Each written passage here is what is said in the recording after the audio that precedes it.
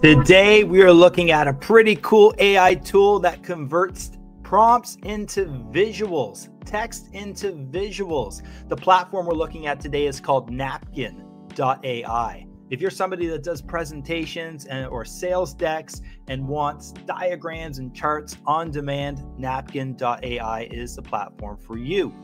Let's dive in. All right, so you can find Napkin.ai at Napkin.ai and you can get visuals from your text. Napkin turns your text into visuals, so sharing your ideas is quick and effective.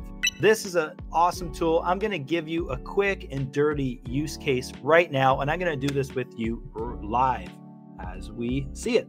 So right now, when you go, you can create a new napkin. You can draft that new napkin with AI or do a blank napkin. In this case here, I'm using a blank napkin. And what I'm doing is I'm just going to go over to my website real quick here, specifically my social media marketing page. I'm going to go and pull this text in from my social media marketing page, copy that right onto my little napkin over here. Boom. And then from there, I'm going to hit this little lightning bolt and it's scanning the text and voila, look at this.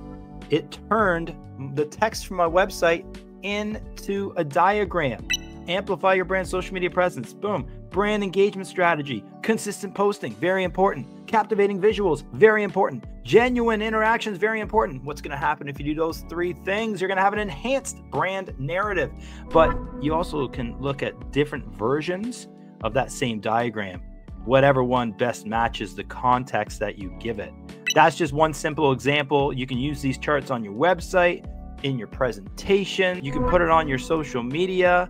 I'm going to probably include some of these in my upcoming YouTube videos. So a fantastic little tool there that you can use to amplify your content. I'm a visual guy. And because I'm a visual guy, I just love to have my visuals. So that is why I love Napkin.ai. Perfect for people that love looking at visuals like myself. Check it out. Let me know what you think in the comments. Don't forget to like and subscribe. See you soon.